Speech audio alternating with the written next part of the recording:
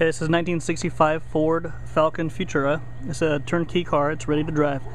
Car is complete. It's all original to the factory with twilight turquoise exterior, turquoise interior. It's a 289 V8 motor with 2-barrel carburation. The VIN will indicate that it's a C code. Also, it is a automatic as well. My dad purchased the vehicle about 22 years ago as a project. The only modifications before we bought it was a change from original drum. Before we bought it was a change from original drum brakes to disc brakes, which was a nice upgrade. We also did some mechanical maintenance before we restored it. This was done maybe about 20 years ago. This included 3-angle valve job with rebuilt heads, rebuilt transmission, rebuilt suspension, new leaf springs, new control arms, strut rod bushings, tie rods, ball joints, rear gear oil, rear wheel bearing, rear wheel bearings, rear wheel seals, steering gearbox, and rebuilt transmission. The earliest receipt is a transmission that was rebuilt in September 1991. You'll see that on the eBay photos. And that receipt actually showed 39,275 miles on it. And then all other receipts are dated after this, which indicates about 3,000 miles on this vehicle since 1991. We really haven't driven it very much. It has been garaged. Suspension work was mostly completed in February 2000. We do have the receipts for that. Also, the steering gearbox was replaced in 1992 with about 41,000 miles on it. Restoration was about 10 years ago, so it's about a 10-year-old restoration on this. The fenders, hood, emblems, etc. were removed before receiving the turquoise metallic paint. The bumpers were removed and re-chromed along with the interior chrome trim. Go and turn on. Turn on.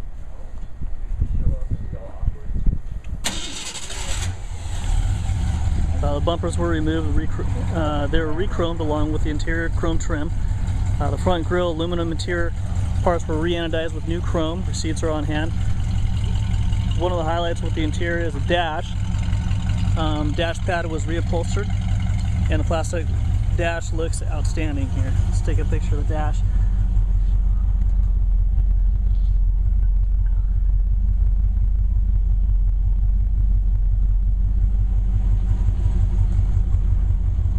And you can see the interior, the headliner.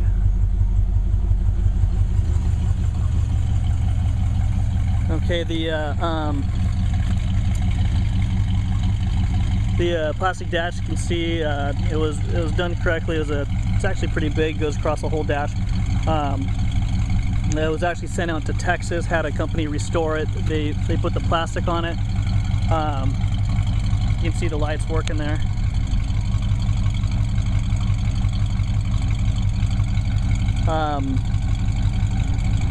You can see the turn indicator there. Yeah.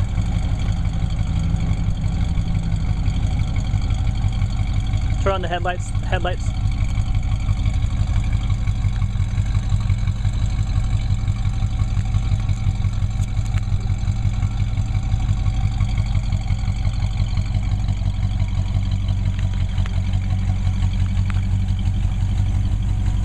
We'll walk around to this side and look at the headlights here. The recent work on this includes a carburetor, new radiator, new battery, new water pump, new alternator, new timing cover, new fuel pump and fan shroud. You can see the headlights both work. Put on the turn indicators for left and right. That'll be the left turn indicator, right turn indicator. We'll take a look on the inside. You can see the lights also working in there. Only one light flashes there for both left and right turn indicators. That's correct, because the other light would be the high beams.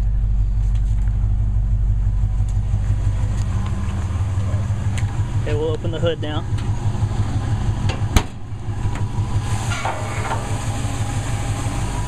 So this is a motor.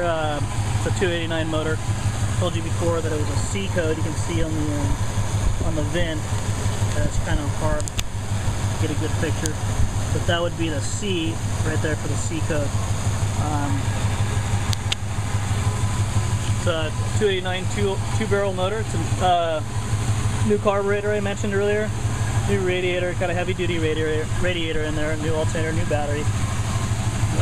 Sounds good, healthy up here. We'll go back here and look at the listen to the exhaust. You can see that while we listen to the exhaust here, you can see that it's an original black plate California car. There are some things with the paint here. Notice you got a chip there. There is a ding on the hood in the front. It is very small though. There are some noticeable blemishes on this paint throughout. It's not a three-stage paint job that you might see otherwise see in other vehicles. Let's see. Okay, looks like that's it. Let's take it for a ride. So I'll drive it to the gas station if you just hold this, and then you can drive it back.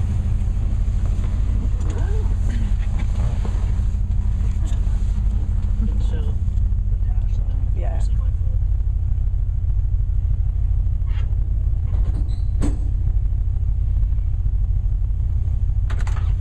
Here is your narrator, Joan.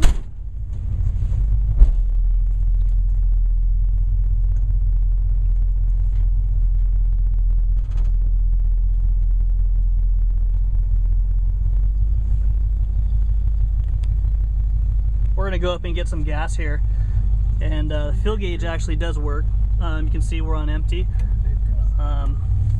Vapors probably, and then also the temperature gauge works very well too. Okay.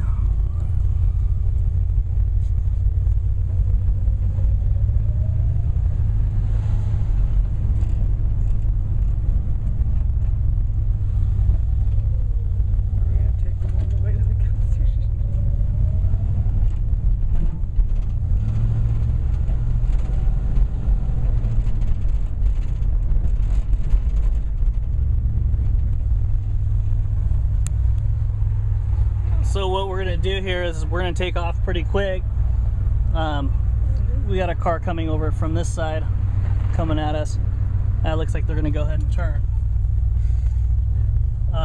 Here we go.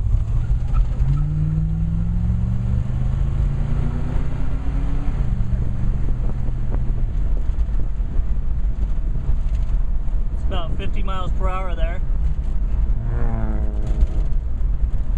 We got a red light coming up. We'll move over to the left lane.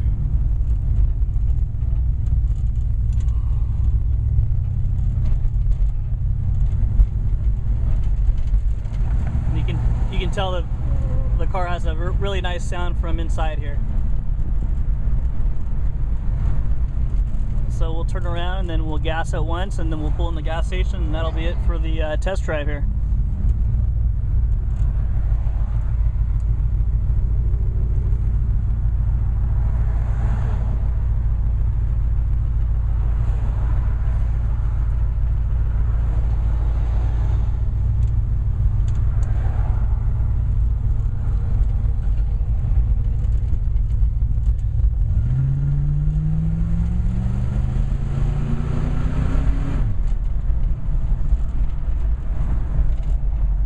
Go, and that's it. We're here at the gas station. Get some gas.